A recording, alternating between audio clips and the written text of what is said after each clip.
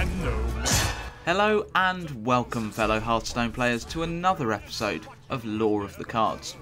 This episode we're going to ride the expansion hype train before its fast approaching release and take a look at Goblins versus Gnomes. In this episode we will take a brief look at the races, their origins and how this rivalry came to be. If you want more expansion content on its release, let me know. I'll do a Goblins and Gnomes month, covering a card a week on some of the lore characters that appear within the expansion. Let me know if that appeals.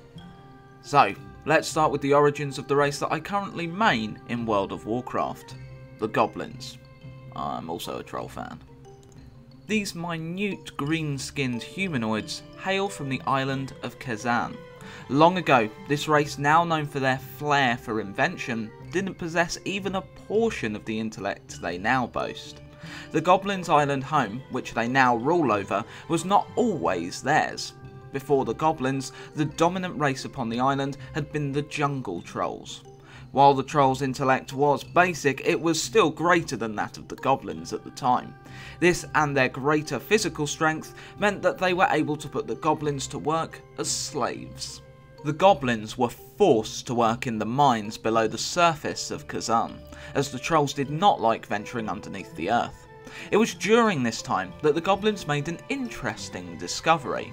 They found a strange mineral, which came to be called Kajamite, named after Mount Kajaro, one of the most striking landmarks on Kazan. The trolls started using the mineral in their voodoo practices, so set the Goblins to mining large quantities of it. As the dim-witted Goblins gathered more of the Kajamite, they began to sense that the mineral had properties and enchantments that the trolls had not yet discovered. They began to hoard the mineral within the undermines that would later be converted into their capital and fashioned crude objects using the mineral. This tampering with the Kajamite gave off a rather unexpected side effect. The entire race's intellect began to grow at quite an alarming rate. Soon, the Goblins were constructing crude weapons and armour. As well as their intellect growing, the Goblins' ability to form tactics also increased. Soon, they had devised a plan to overthrow their troll masters. Not long after, the Goblins acted on their plan and reversed their role with the trolls. They were now the masters of Kazan, putting the trolls to work as their slaves and founding their capital of the Undermines. With the Alliance's Gnomes, we know exactly when the race came into existence. The Gnomes started life as machinery, fitting since they would later become one of the races best known for their ability for invention and mastery of machinery. The first Mecha Gnomes were created by the Titanic Watcher, Mimiron, who in turn was created by Azeroth's Shapers, the Titans.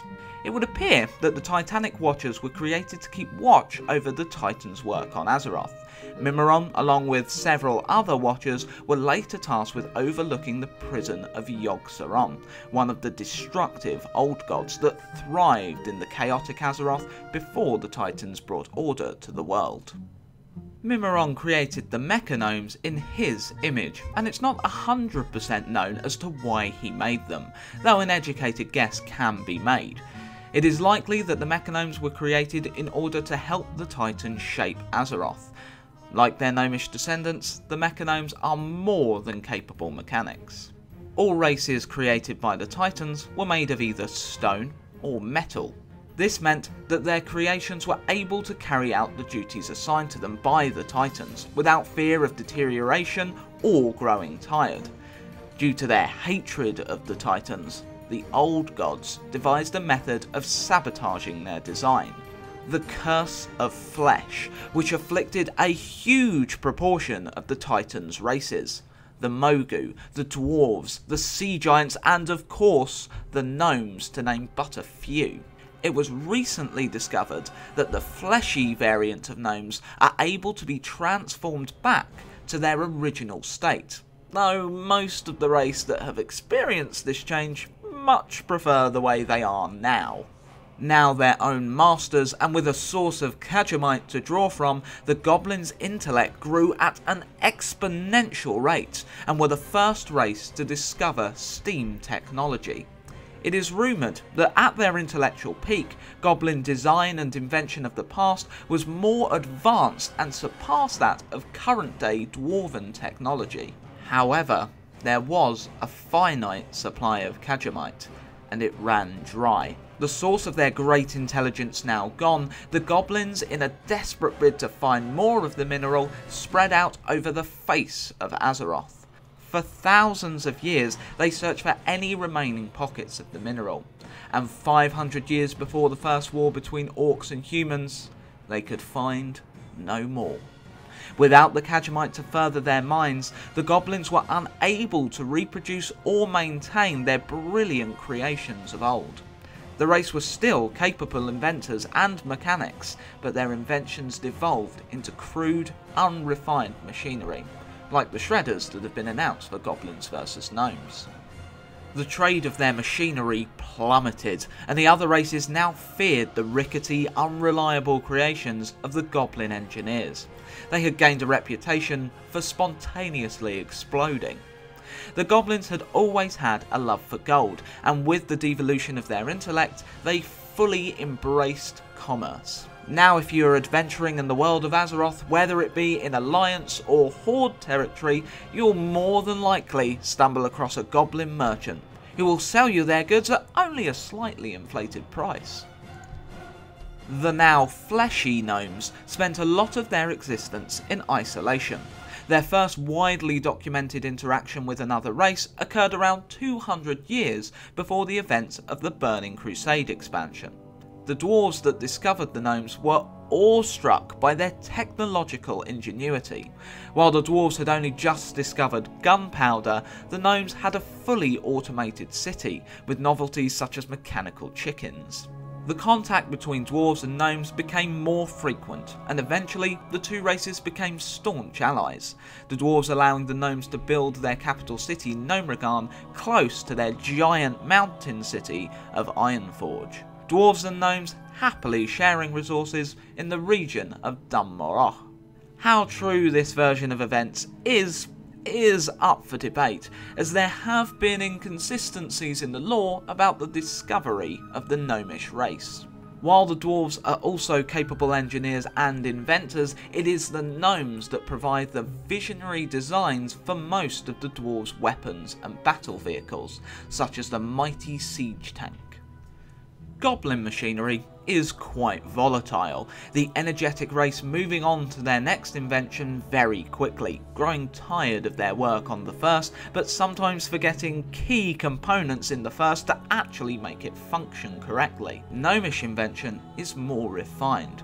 While accidents do happen, they are far less likely to happen to a gnome's invention than a goblin's. The gnomes are known for tinkering with their machines. Just because it's finished does not mean it cannot be improved and worked further on, even if that so-called improvement causes the invention to blow up. While goblins jump straight into construction, gnomes will fastidiously plan out their actions, always drawing up blueprints first. The different approaches show in the final designs, goblin tech being rough and gnomish tech being sleek and refined. The advantage of the goblins is that they mass produce their machines, which means more to sell on and a plentiful supply for those they are trading with. While gnomish design is higher in quality, its production is a lot slower. Gnomes and goblins were dragged into the war between orcs and humans during the event known as the Second War. This is when the rivalry between gnomes and goblins began in full force. Seeing the destructive capabilities of the orcs, the dwarves and the gnomes entered into an alliance with the humans to put a stop to the threat of the orcs. The gnomes provided the alliance with gyrocopters to scout out their enemies and submarines to discreetly sink threats from the ocean.